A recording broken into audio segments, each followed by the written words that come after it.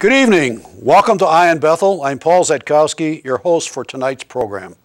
Ladies and gentlemen, we're in a recession.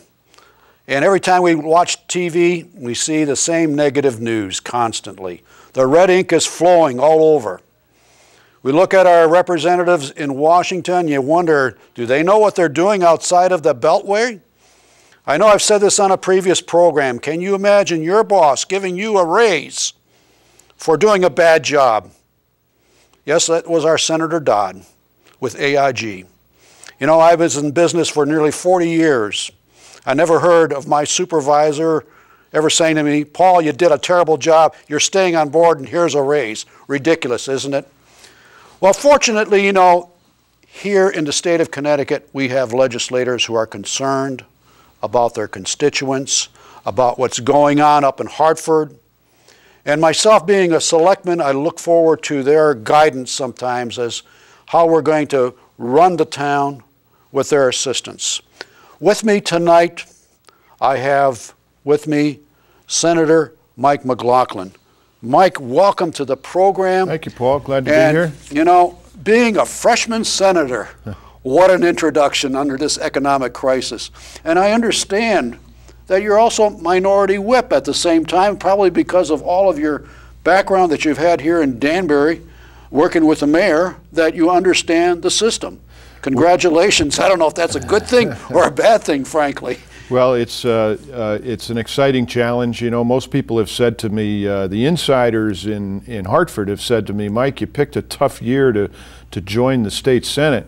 I don't look at it that way. I look at it as a great challenge. You know, the whole situation that we're dealing with here, this fiscal crisis, this budget crisis in Connecticut and around the world, no one up there has had to deal with to this degree, and so I'm glad to be there. That's why I consider it an exciting opportunity. And especially with your background coming from banking, when you're dealing with millions and billions, you know what I mean? And I'm hearing these billions number, I'm saying to myself, you know, this is getting a little frightening, but fortunately we've got somebody who understands these big numbers. You know, let's just get into the meat of the matter here a little bit. Just recently, up in Hartford, I think perhaps we saw you on TV. This was the 1098 bill. Well, and let's explain what the 1098 bill. Some of the people might not know what this is all about, but I think it might be good. Well, I'm a member of the Judiciary Committee, and the co-chairs of the Judiciary Committee proposed a bizarre bill known as 1098, which basically took away from bishops and pastors of the Roman Catholic Church in Connecticut all of their authority for decision making. Basically what it was doing was infringing on First Amendment rights right from the United States Constitution in the Roman Catholic Church. And so, rightfully so, Catholics from all over the state, but from all faiths, it wasn't just Catholics, were outraged by this. I had probably 1,600 plus emails and several hundred phone calls, and they literally shut down the phone system at the Capitol. The email account for the Judiciary Committee just overflowed. And so this outrage turned into a rally at the state Capitol last week. And I think what happened was two things. One, a clear message was sent to Senator Andrew McDonald, the co-chair, and Representative Michael Lawler, the co-chair of the Judiciary Committee.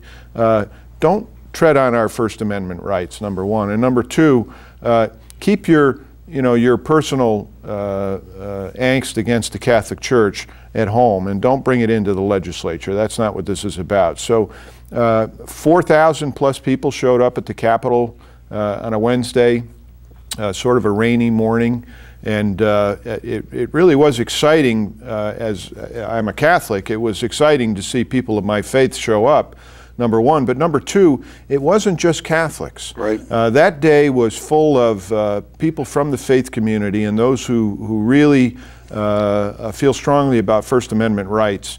I got phone calls from Mormons and Latter-day Saints, Methodists, Episcopalians. Lots of people were calling. And the last phone call I got on that issue, the night before the rally, was from a neighbor of mine who's the rabbi of the United Jewish Center in Danbury. And Rabbi Leibrak called to say that we too encourage you and support you in your opposition to this bill.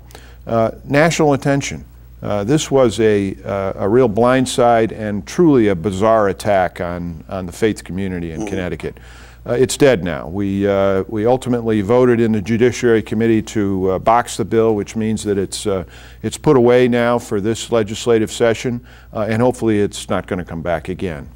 You know, it was, in a sense, you say, it was the outrage that really made people go up there. And I, too, like you, a Catholic, but in my own neighborhood, you know, people from different faiths had said the very same thing that you did. You know, if it starts with us, or, you know, with one church, it's going to precipitate down, and you wonder, where is it going to stop?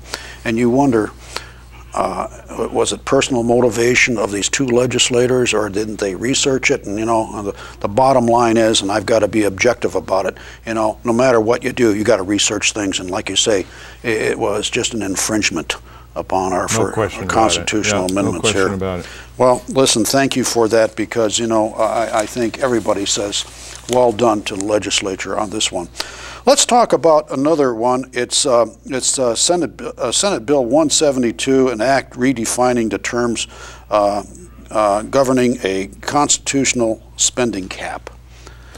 Well, that's an interesting debate that's been going on for over 16 years. In fact, in 1992, the voters of Connecticut, by an 80% majority, approved a constitutional amendment for a spending cap, which would hold the legislature to certain minimal increases in the budget every year. But they've never lived by it. Well, they say they have. They say that they have. Unfortunately, they haven't fully implemented it as requested and required by this constitutional amendment.